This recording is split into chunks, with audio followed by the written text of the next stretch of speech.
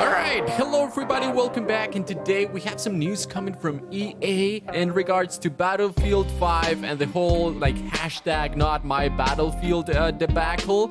And we have developers once again antagonizing their audience, which is, in my opinion, just my honest opinion here, is just not a very good business practice. But anyway, if you guys are real gamers, just like me, you probably know about the Battlefield 5 debacle, and if you've been playing games and paying attention for the last month, you know that November had two big games that actually flopped. And the two big games are Fallout 76 and Battlefield 5.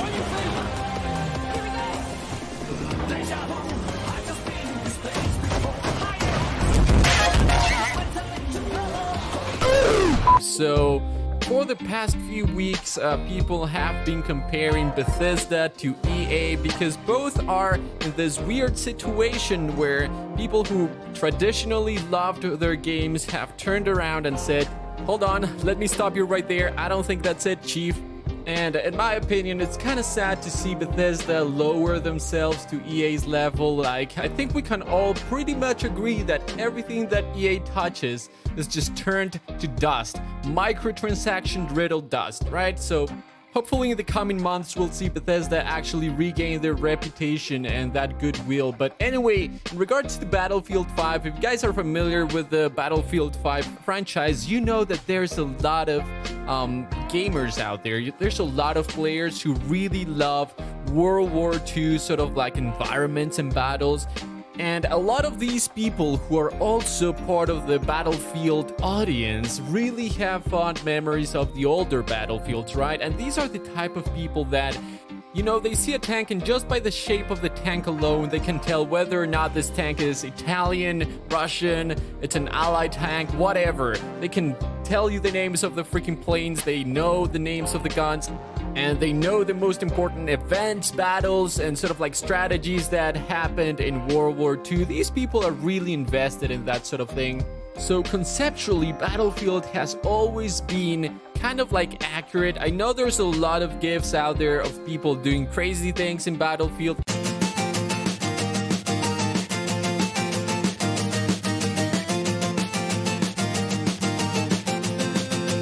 Granted, that's not accurate, but the context of it is the story is sort of realistic for the most part. So traditionally, Battlefield has always appealed to this audience. So when Battlefield 5 came out and decided to go with a completely different marketing and a completely different direction, it comes as no surprise that these people, their core audience, sort of had a negative reaction to it, in the same way that the core audience for Diablo had a bad reaction to the mobile game. And it's not necessarily because, you know, the audience doesn't want a mobile Diablo game. No, it's because it was marketed one way and then presented in another way. The same thing happens here. So the biggest change there was the women. If you guys are familiar with the controversy, they added women to the Battlefield and to the Vanguard. And to be fair, we do know that there's a lot of women who contributed greatly to the war, and there's a reason why everyone in that era is called the greatest generation, because everyone was either fighting or working to ensure that people had ammunition and fuel and all the things that they needed. So there's a lot of women who participated in the war, whether or not they were in the battlefield, right? But the difference here is that it's not so much that they added women to it, it's the way they did it and the tone with which they engaged in the conversation, right? If you guys notice, there's no outcry because there's women in Call of Duty 4, because the reality is that no one cares. That's the reality. The problem is when the publisher and the developer adopt this finger-wagging lecturing tone against their own audience, and then you have someone at the top in those companies come out and say, you know, if you don't like this game, it's because you're sexist or ignorant. It's like, dude, when you're saying that, you're casting a judgment over a group of people, you know, and the Battlefield 5 audience is freaking huge, my dude. So there's people from every walk of life, from any background you want. And I'm sure there's a subgroup there, a very small group who's actually sexist and don't want to see women in video games for whatever reason, which is, in my opinion, I don't share that opinion, it's dumb. But the great majority of people there were actually mad about your attitude towards them, the lecturing tone, the sort of like patronizing, lecturing, finger-wagging tone that you had there, that a lot of people categorize as virtue signaling. You know, you don't want to see these things from companies, and I subscribe to the idea that video games are to escape. You know, you shouldn't have to talk about these political issues when you're talking about video games, but for some reason companies continue to push an agenda, so the audience reacts to that, you know. So this scene right here is the one that didn't sit well with the community, right? And if you notice, there's a lot of things happening in this scene. You have a freaking robotic arm, you have Viking war paint, and then you have a cricket bat with some, I don't know, spikes right there. And it's a woman in the middle of the vanguard and I don't know, some German town. So, you know, there's a lot of things happening there. And of course, if your game is traditionally more down to earth than, I don't know, Call of Duty, for instance, your audience is gonna have a strong reaction to that, especially if you try to appeal to an audience that is very into accurate World War II scenarios, and then you change the tune and you add something like this. They're gonna have a bad reaction to it, so I think it's expected. And then you have, on top of all this, you have people who are not really familiar with marketing and PR come out and say that, you know, if you don't like this game, it's because you're sexist. These are people from the actual company, from DICE and from EA. Patrick Sutherland said, you know, don't buy the game, I don't care.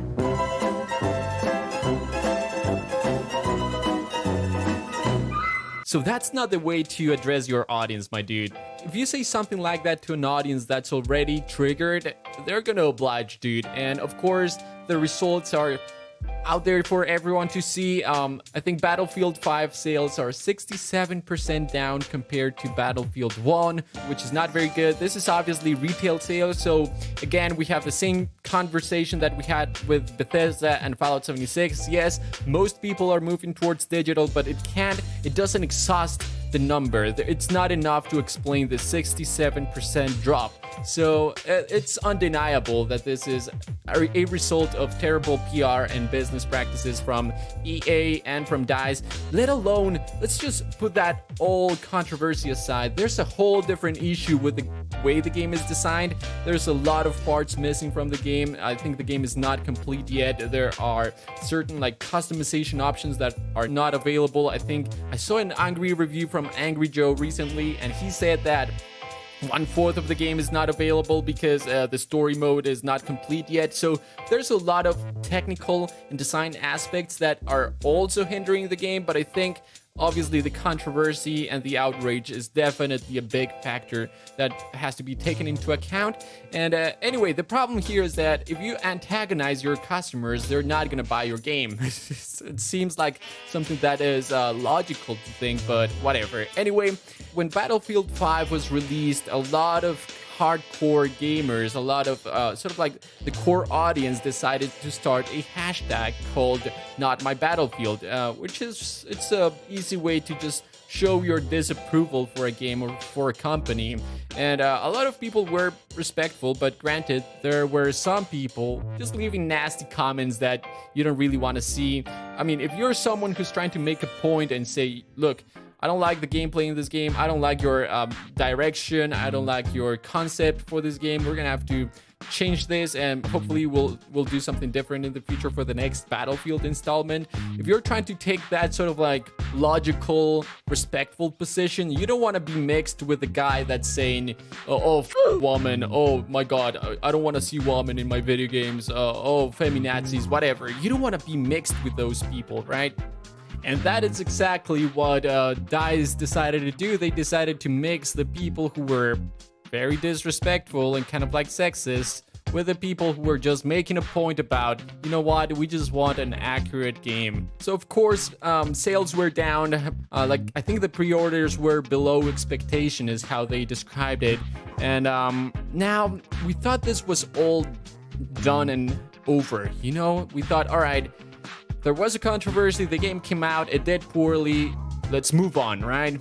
Well, not quite, because for some reason, DICE decided to just stoke the fire once again, because there was some sort of like end of the year party or some sort of like celebration at DICE. If you guys are not aware, DICE is a Swedish developer. It's the developer house behind Battlefield 5, and the COO or GM, the CEO, GM, I don't know, one of these business titles that people use, one of those guys was doing a presentation on the Battlefield 5 reaction, and they decided to just cherry pick the comments from the not my battlefield hashtag that made people look, made their audience look as if they're just a bunch of toxic players, you know, and they just disregarded the comments that were perfectly logical and were making a good argument. No, they just decided to cherry pick the ones that they knew were gonna cause some sort of like reaction from the crowd, you know, and someone at DICE, some hidden developer there, decided to leak the picture, and holy crap, we wouldn't have noticed if not for this guy. And of course the internet was set ablaze once again because they decided to do this, and once again it seems like they haven't learned their lesson. You shouldn't try to antagonize your audience, a portion of your audience. You have such a big audience that a portion of your audience is not gonna adjust to your political views, and you should always try to keep that away from your games. You know, there are games that do this well, like Red Dead Redemption 2. They do this very well. You know, you walk around, you see feminists trying to, you know, push towards rights for women in the game, and it doesn't feel intrusive. It doesn't feel as if they're trying to push an agenda. You just see the nature of things in the game, how things actually were at the time in Red Dead Redemption. But this definitely feels as if they're trying to make a point here, a political point, and that's what people don't like because again, from my perspective, and I think a lot of gamers do subscribe to this perspective, video games are a way to escape reality. They are entertainment, and we for the most part don't want this sort of like on your face lecturing attitude in regards to whatever it is that you want to push towards. I don't care whatever it is. But anyway, I think at this point, my suggestion, if I may, my advice to EA and DICE would be just let it go, dude. You had your objective, you know, you antagonized your audience and you lost. It's over, man. Just let it go. If you still want to create a game with a female lead and a female character as the main protagonist, find a story that is honest, you know? Don't do it from a place that is kind of like lecturing the audience as to what you think is the correct way to think. Just find an honest story from an honest writer and do that. And I assure you, your gamers, your audience will react to it because honest stories just have this resonance with people. So you can see it with a lot of games that have female leads that have done amazing. So anyway, let's just stop right there. Thank you guys so very much for watching. Hope you guys enjoyed the episode. If you guys did, remember to leave a like, hit the subscribe button, hit the bell, and I'll see you guys next time. Bye-bye.